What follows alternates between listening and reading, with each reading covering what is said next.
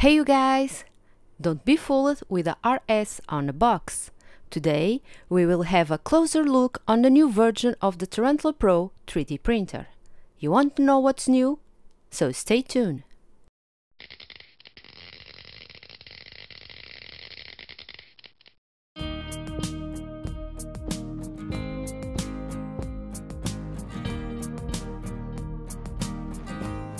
Hi guys! I'm Sandra and this is the Raptor YouTube channel. Last year we unboxed and tested the just released Tevo Tarantula Pro. There has been a few changes since then, and now the printer has a new look and it's known as Homers Odysseus Tarantula Pro. Although it's written on the box Tarantula RS, inside it's the new Tarantula Pro. Before opening the box, we noticed some noises coming from inside the package, but we will check that in a minute. So, in this video, we will unbox the printer and check what's new.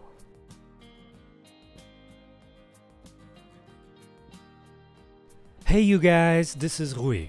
So, let's check what's inside the box. Inside the box, we can find a couple of Z carriage plates, a bag with tools, bag with screws, wheels and end stops,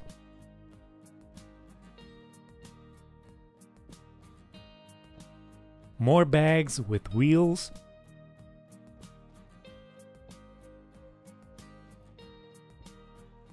a bag with the top lead screw bearing and mount plate,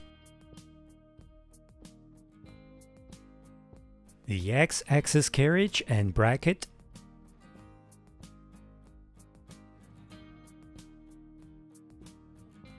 more wheels and screws,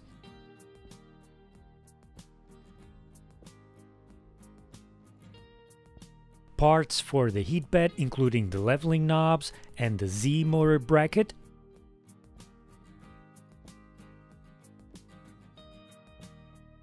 the extruder,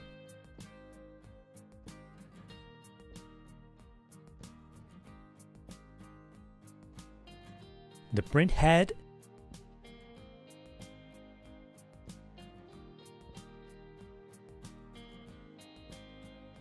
the heat bed and print surface,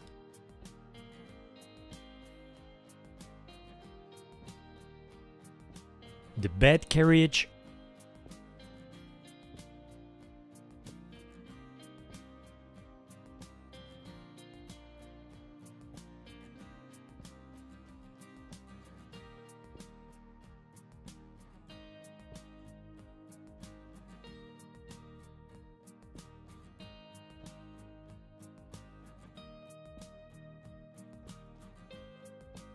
three stepper motors,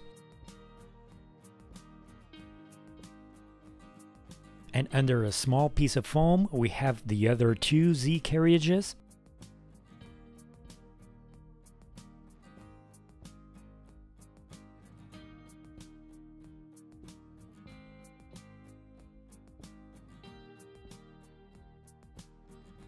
some metal profiles,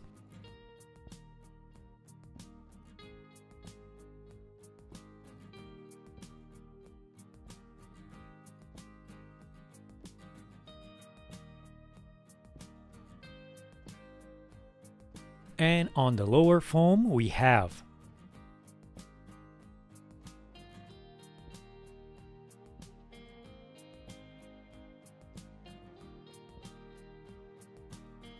a couple of bags with more screws and T-nuts,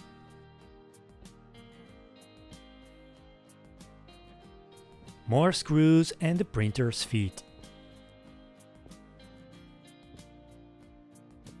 Here we have the USB cable and a filament sample, the flat cable for the display and the belts for the X and Y axis, a needle to unclog the nozzle and the power cord, a spatula and the manufacturer card,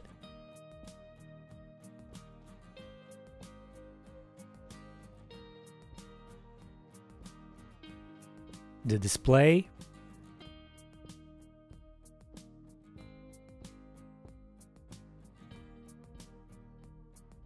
more profiles,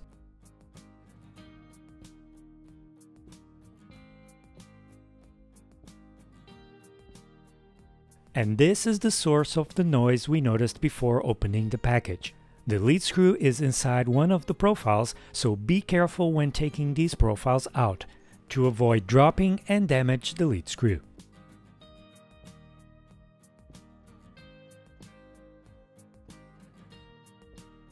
One more stepper motor.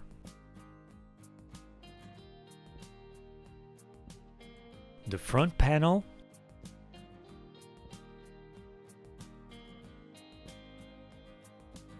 A couple of PTFE tubes.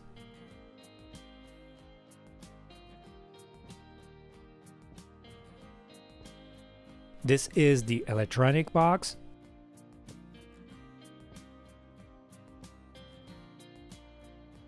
And finally, the Y-axis stepper motor support mount. Okay, so these are all the parts that came inside the package.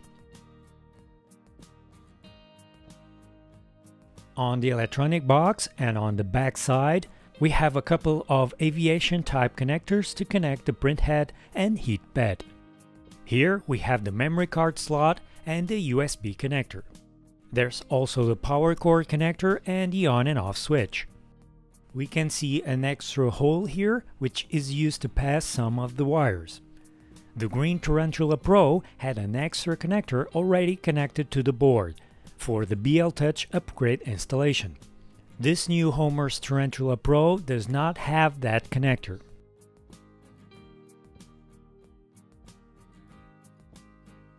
To open the box, we need to remove 4 screws.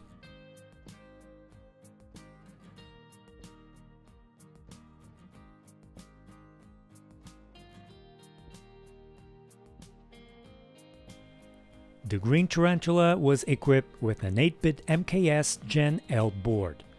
This new version has a 32-bit MKS Gen L version 1.0, equipped with 4 replaceable Allegro drivers.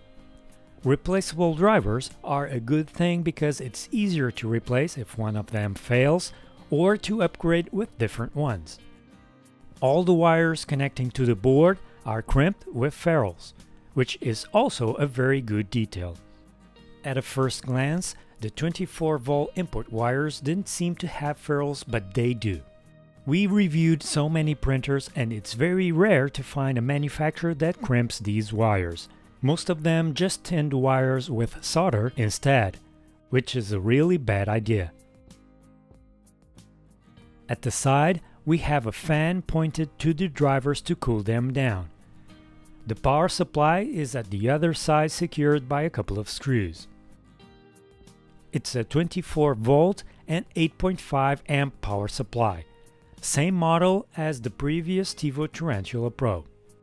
Unlike the green Tarantula Pro, this one has more space and a slightly more powerful power supply would probably fit in here.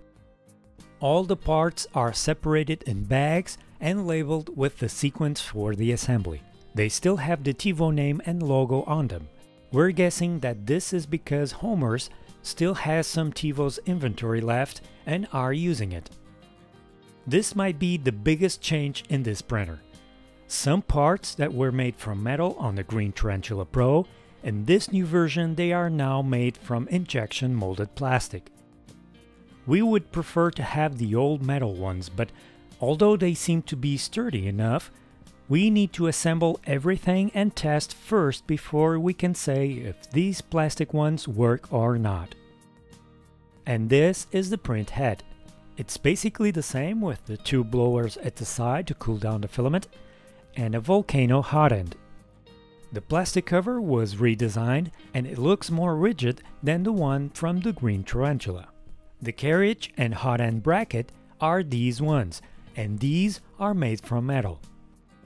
On the first batch of the green Tarantula Pro, the Y-axis stepper motor was bigger than the other ones, but on the following batches, the manufacturer started to ship the printer with all the same motors. In this new Tarantula Pro, all 4 stepper motors are exactly the same. And here is the display. It's exactly the same model as the one from the green Tarantula Pro.